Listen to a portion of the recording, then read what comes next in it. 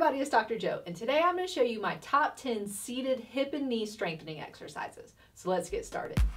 Disclaimer alert, disclaimer alert. If you haven't already, make sure you hit the subscribe button down there. So I'm going to start off with some very simple strengthening exercises, and then we're going to work our way up to the harder ones. So if the first ones are easy, stay till the end and I'll get some harder ones for you. The first one is just going to be a simple hip flexion exercise. So all you're doing is bringing your knee straight up as far as you comfortably can. So you can just rest your hands on in your lap or out to the side if you want to. And you're just going to bring it up this way. I say alternate sides, even if you just have one side that's weak and you need to strengthen it. I always say strengthen both sides. So just kind of alternating back and forth, making sure you're going slow and controlled, not going fast where you're just using momentum, but really pulling it up, using those muscles, those hip flexor muscles to bring it up. So just about 10 on each side, and then you can progress from there. The next one is going to be kind of what I call a windshield wiper.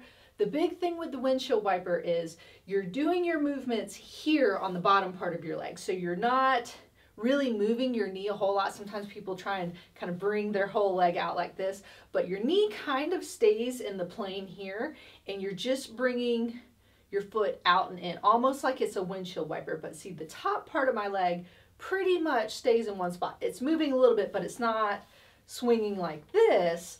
It's really just here where you're getting that movement at your hip and that turning at your knee right there. So you should feel it in your hips, you should feel it in your knee as well. So same thing, maybe just 10 each way. You can then switch sides and do it on this side as well. Just start off with 10. If that becomes easy, you can work your way up.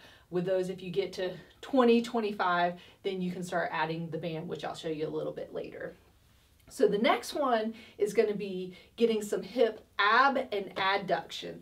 So for the abduction, AB, I'm just going to use a band, and I'm going to bring the band all the way up just above the knee, right at the thigh area here.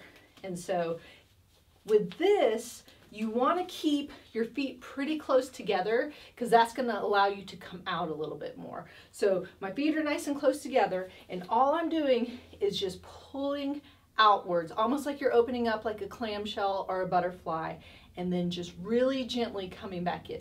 So when you're using a band, when you're using weights, you want to control it. You don't want that band to control you. So especially when you're coming back in, you don't want to just come in like that because that might actually irritate something even more. You really want to control that band nice and slow coming back in. So again, just starting off with 10. If that gets pretty easy, then you can do 2 sets of 10, 3 sets of 10. If you get to 20, 25, and it's easy of the reps, then you can go to a higher resistant band. So then after that, you're gonna do the adduction, AD. So just take a ball. If you don't have a ball, use something like a pillow, or if you have a foam roll, you can put it in between. But now you're just gonna squeeze inwards. So I'm just pushing into the ball, trying to squeeze it. So with this one, since you're not really doing a movement, hold that squeeze for a little bit. So I'm going to squeeze in and hold that for about 3 to 5 seconds. Sometimes when you're doing this, if you have a little bit of an alignment issue in your pelvis, you might feel a little pop, and that's just it readjusting itself.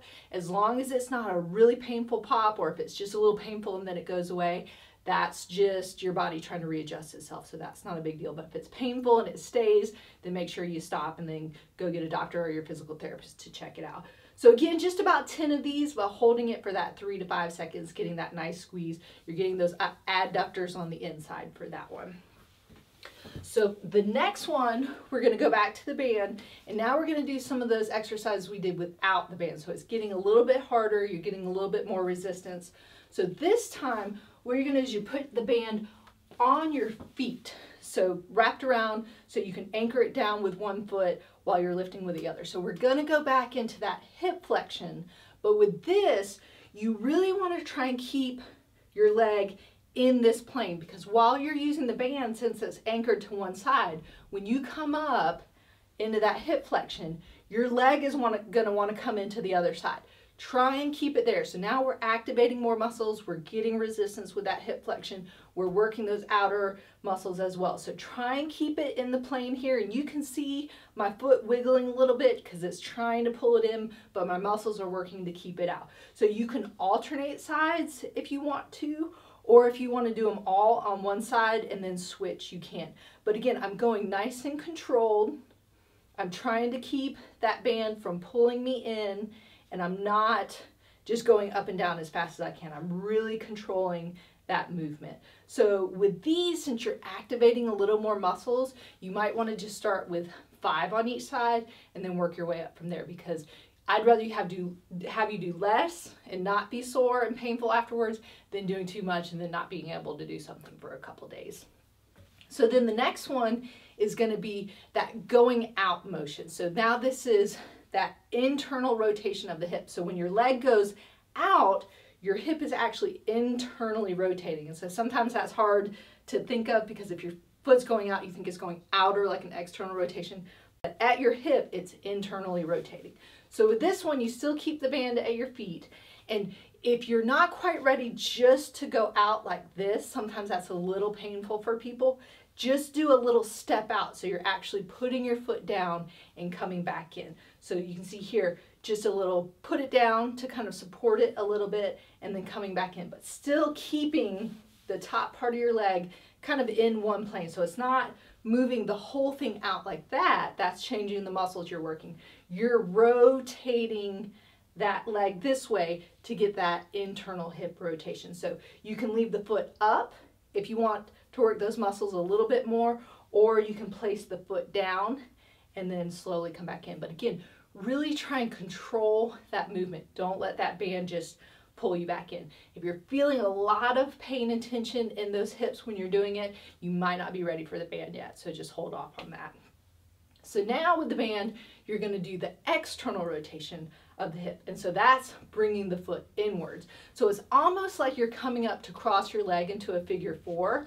So now this time you're going to kind of come up and cross this way. So you might not get quite as much resistance with the band. You can change the placement of your other foot if you want to bring it in a little bit to give you a little more resistance. So again, this time you're bringing the foot up and over to get that external rotation. So just coming up, you should feel it kind of in here now, and then nice and slow coming down. You can change sides, almost again, just like you're trying to cross your leg over the other. And so really just nice and smooth, getting, maybe 5 to 10, depending on how it feels in the hips and the knee.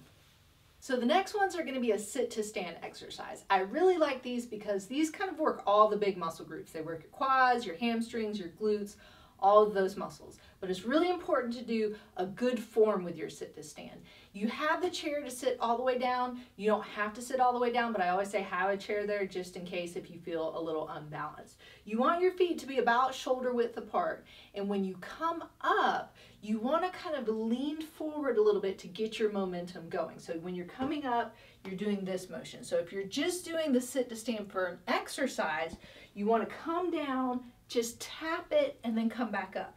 Try and keep your knees behind your toes and really stick your booty back to try and find that chair. So again, you don't have to touch it. If you just want to do a little mini squat, you can, but you don't have to. You can actually go all the way down, kind of sit, but make it a controlled sit, and then come back up. So this works a lot of the muscles. If you haven't done a lot of these before, I would just start off with maybe 5 and then work your way up from there, because it's working a lot more than you think you are, especially if you're not going and sitting all the way back down, if you're just kind of doing a squat but the chair is just there. So to make it a little bit harder, you can use the band again and then bring it up around your thighs, just like you did before. So it's going to be the same concept where you're going to try and keep your knees separated. So the band's going to try and pull them in. If you go into your squat or your sit to stand and your knees start coming forward, that means you're probably not ready for the band. So you have to keep that good technique, or you're kind of defeating the point of using the band. So really try and keep that shoulder width distance, all the same technique. You're coming up And then you can see my knees are kind of wiggling a little bit. That band's trying to pull it back in, but try and keep them out. So you don't have to straighten your knees up all the way. You can stay in that slightly bent position and then come back down. So just up and back down. And same thing, you can kind of sit like I did, or if you just want to do the squat, but if your knees do this when you come in, then you're not ready for that band, because that's going to cause a whole lot of other problems. So make sure if you're looking down that you see that those knees are still staying out nice and wide. And then the last one is going to be a sit to stand, same kind of concept. And so now you're going to use the ball again. So you want to squeeze in and keep that squeeze the whole time. I've had people ask me before, does it matter the size of the ball or the pillow or whatever you're putting in between? It does a little bit, because again, you want it to be big enough where your knees stay in about what I call that neutral position, that shoulder width apart. Because if you have something smaller, again, then your knees are going to be coming in. And if you have something too big, it's going to be pushing your knees out. So you want it to be about in that neutral position. So usually a basketball, a soccer ball works pretty well. But if it's something a little bit smaller, that's not going to quite work. But so this time you want to keep that squeeze the whole time. So start with a squeeze, really try and hold that squeeze, and then you're coming in. A lot of times people will let the squeeze go. So really try and keep that squeeze. If you feel like the ball's falling out, you're not squeezing. And then come down, or it's just slipping on your pants. Nice big squeeze, come up, and then back down. So same thing, just about 5 to start off with. Then you go 10, 15. If you get to 20 or so, then you're probably ready for something else. So there you have it. So those were my top 10 seated hip and knee strengthening exercises. If you'd like to help support my channel, make sure and click on the link up here. And don't forget to subscribe by clicking down here. And remember, be safe, have fun, and I hope you feel better soon.